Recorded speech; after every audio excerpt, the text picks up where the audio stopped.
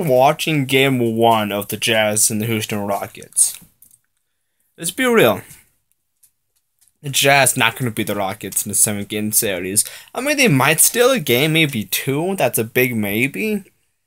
But the Rockets, they're just too good. They got too many guys.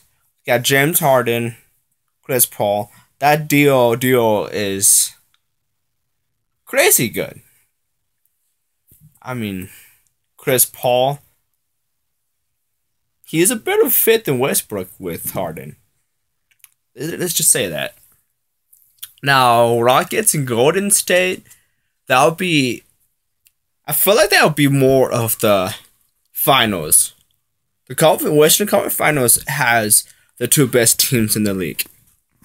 I mean, Boston Celtics, they don't got Hayward, they don't got Kyrie Irving right now.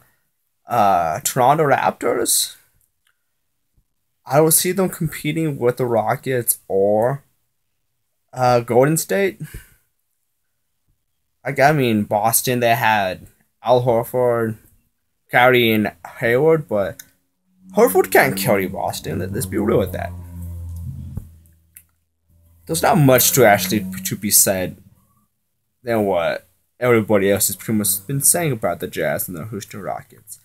I mean, yeah, it's clear that I'm a Jazz fan, but we gotta be real.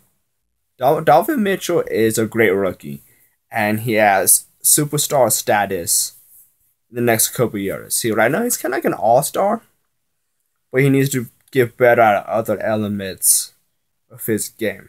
You know what I mean? But yeah, if they add a couple more pieces to the Jazz, I feel like they could compete.